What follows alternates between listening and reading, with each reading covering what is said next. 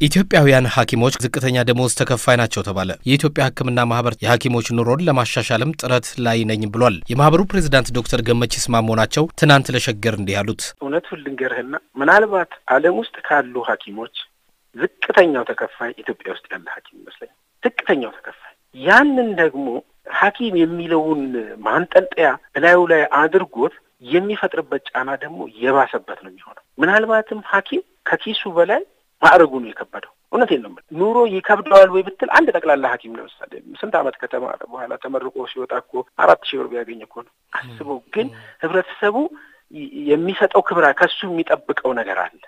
ሀኪም ነው ሲባል ዶክተር ከሌ ነው ሲባል ስሙ ራሱ ሀብታም ያደርጋል። ዝም ብሎ በባዶ ሜዳ በባዶ ኪስ ሀብታም ያስመስለዋል። ያ የሚፈጥርበት ዳይሌማ አለ። ሀኪም ነው እዛ ቦታ ላይ የሰው ህይወትን በእጁ የተረከበ ሰው ነው።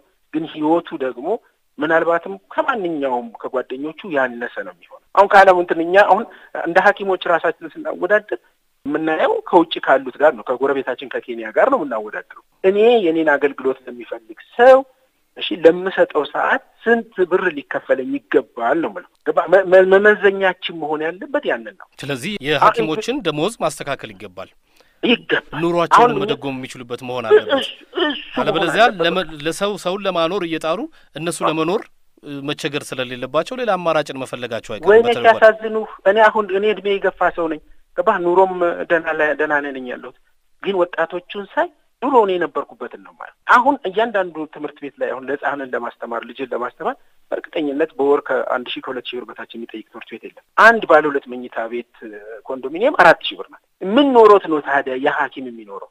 ከዛች ከደሞዙ ላይ ያቺን እንትን ነገር ካደረገ እኮ ምንም አይኖረው። ምናልባትም ዲዩቲ ላይ የሚበላ ስርዓት እንደ ምግብ ትቆጠርለት ይሆናል ማለት ነው። ይሄ ትልልቆቹን አንያቸው። ትልልቆቹ ሀብታሞች አሉ ኑሮ የተደራደረ፣ ግን ጥቂት ናቸው እነሱ።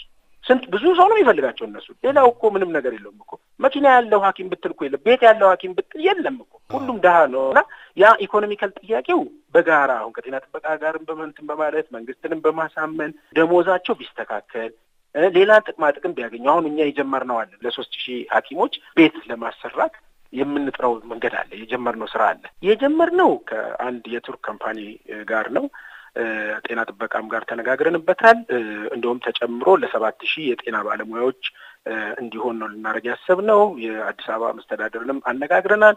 ይሄ ፕላናችን ዘርፈ ብዙ ጥቅም እንዲያመጣ ነው። ለሐኪሙ ቤት እንዲኖረው፣ ለጤና ጥበቃ እዛው ላይ ስራው ላይ ተቀምጦ ብዙ ጊዜ የሚያገለግል ወዲያ ወዲህ የማይል የሕክምና ባለሙያ እንዲያገኝ፣ ለማህበራችን ደግሞ ማህበሩን የሚደግፍ የሚያበረታታ ቁጥሩም የበዛ አባል ለማግኘት፣ ለአዲስ አበባ ክልል ደግሞ የስራ ዕድልን መፍጠር፣ አዲስ አበባን ደረጃዋን ከፍ ማድረግ፣ በአንድ ደረጃ የቱሪስት መስህብ እንድትሆን ያ ቦታ ላይ ትልቅ ነገር መስራት። ምክንያቱም ከቤት ስራው ጋር ተያይዞ የፓርክ ዴቨሎፕመንት የምንሰራው አለና ይሄን ሁሉ ጨምረን ስለምናደርግ እነዚህ እንደ አገር ከማህበር አልፈን እንደ አገር ልንሰራ ያሰብናቸው ነገሮች ናቸው።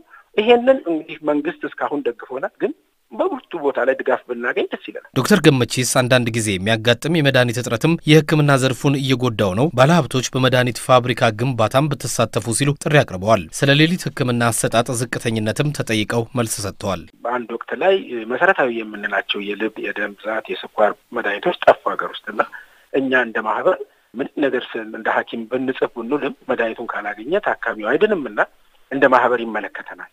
ምንም እንኳን የመድኃኒት አቅርቦት የሐኪሞች ማህበር ስራ ባይሆንም መጨረሻ ላይ ሕክምና ታካሚው የሚያገኘው መድኃኒት ስለሆነ ወሳኙ ያገባናል አልንና ሌሎች የአስመጪዎች ማህበርን የፋርማሲ ማህበርንም አንድ ላይ ያዝንና ይሄን ነገር ጥያቄያችንን ለብሔራዊ ባንክ ማቅረብ አለብን ብለን በደብዳቤ አስገባን። ይሄንን አሳወቅን። ደግነቱ ወዲያው ትንሽ ቆይቶ ተለቀቀ። አሁንም እንደዚህ አይነት ነገሮች ሲፈጠሩ እኛ እንደ ማህበር ጥያቄያችንን እናቀርባለን ለሚመለከተው። ምናልባትም ጤና ቅድሚያ እንዲሰጠው እንፈልጋለን። እኛ መንግስት የሚያስበው ሌላ ሊሆን ይችላል ቅድሚያ እንዲሰጠው የሚፈልገው። እኛ ግን ጤና ቅድሚያ እንዲሰጠው እንፈልጋለን። ምክንያቱም ጤናው ያልተጠበቀለት ህብረተሰብ የአባይ ግድብንም ሊገነባ አይችልም፣ አገሩንም ሊከላከል አይችልም። ይሄኛ አቋማችን ይሄ ነው። ስለዚህ መንግስት ካለችው የውጭ ምንዛሪም ላይ ራሱ ቢሆን ቅድሚያ ለዚህ መስጠት አለበት ነው የምንለው። ግን ያ ደግሞ የፖሊሲ ጥያቄ ነው፣ የሚወስነው መንግስት ነው። እኔ ለራሴ እንደማደላው ላያደላልኝ ይችላል። ባለው ሁኔታ መበልጸግ ካለብን ኢንቨስተሮቻችን ሆቴል ከመገንባት የመድኃኒት ፋብሪካዎችን ቢገነቡልን ብዙ ሆቴል ነው የምናየው። እዚህ ባለፉት ትንሽ ዓመታት ውስጥ የሆቴል ብዛቱ ብዙ ነው። ግን ስንት የመድኃኒት ፋብሪካዎች ተገንብተዋል ብትል ትንሽ ናቸው። ስለዚህ መድኃኒት እዚህ ማምረት ብንችል እነሱ ወደዚህ ቢመጡልን ከትርፍ ባሻገር ማየት ቢችሉ ኢንቨስተሮቻችን ከትርፍ ባሻገር የሚሰጠው አገልግሎት ምንድነው የሚለውን ነገር ቢያዩልንና ወደዚህ ወደ ሄልዝ ኢንቨስትመንት ውስጥ ቢገቡልን ምናልባትም ደግሞ ደረጃውን የጠበቀ ዓለም አቀፍ ሆስፒታል ገንብተው የሄልዝ ቱሪዝምን ልክ ታይላንድና ህንድ እንደሚያደርጉት ማድረግ ብንችል እነዚህ ነገሮች ያስፈልጉናል ብለን እናስባለን። ምክንያቱም የመድኃኒት እጥረት እያጋጠመ ስለሆነ ተገልጋዩን ፈልጎ የሚያጣቸው መድኃኒቶች ስላሉ አዎ ሰው ሲኖር ነው ሁሉ ነገር የሚለው ሰው ሲኖር ነውና መንግስት ይሄንን እንዲረዳ እንፈልጋለን። በቃ እኔ እንዳቋም ምን ይዘው መንግስት ይሄን ተረድቶ ለጤናው ይበልጥ ትኩረት መስጠት መቻል አለበት። ሌላው ደግሞ የሌሊት አገልግሎት ላይ ያለው ቅልጥፍና ቀዝቀዝ ይላል። አዎ በማታ ጊዜ ላይ አንዳንዴ በሽተኛ ይበዛበትና ያለው ሐኪምና የበሽተኛ ቁጥር አልመጣጠም ብሎ ችግር ሊፈጥር ይችላል። አዎ እናውቃለን ይሄ ነገር ሊከሰት እንደሚችል። አንዳንዴም ደግሞ ሐኪሙ ተፈልጎ ላይ ይገኝ ይችላል ይላል። ይሄንንም እናውቃለን። ገባ ወይ ራቱን ሊበላ ሄዶ ሊሆን ይችላል ወይም ደግሞ ተኝቶ ሊሆን ይችላል።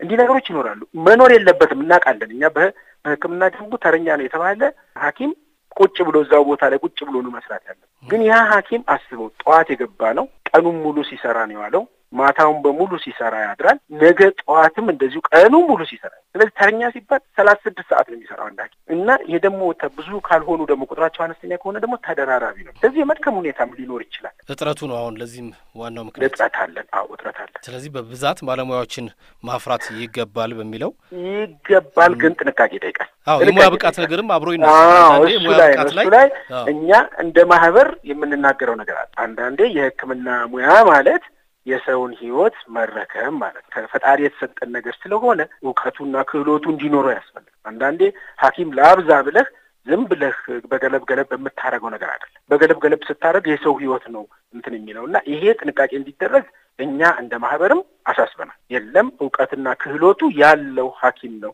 መውጣት ያለበት እንጂ የሕክምና ትምህርት ቤት ስለተባለ ወይም ደግሞ አመት ስለተቆጠረ ሐኪም ተብሎ መውጣት የለበትም ማለት። ይሄን ለማረጋገጥ እንግዲህ ትምህርት ሚኒስቴርም የጤና ጥበቃ ሚኒስቴርም ዓለምም ምንድነው ስታንዳርድ የሆነ የመውጫ ኤግዛሚኔሽኖችን ያዘጋጃሉ፣ ይፈትናሉ፣ እውቀታቸው በየጊዜው ይለካል። ግን ከዚህ በላይ ደግሞ ስትሪንጀንት መሆን አለበት ብለን ነው የምንለው። ግን ቁጥሩ ቢበዛ ጥሩ ነው የሚሆነው። የኢትዮጵያ ሕክምና ማህበር ፕሬዝዳንት ዶክተር ገመችስ ኢትዮጵያውያን ሐኪሞች ከህዝቡ ብዛት አንጻር ቁጥራቸው በቂ ባይሆንም ክፍያቸው አነስተኛ ቢሆንም ነገር ግን በሙያ የላቁ ናቸው፣ በምስራቅ አፍሪካም አሉ የተባሉ ትልልቅ ሆስፒታሎች ባለቤት ነን ብለዋል። መንግስትም ለሕክምና ዘርፉ ከፍተኛ በጀት መመደብ ይጠበቅበታል ሲሉ ተናግረዋል።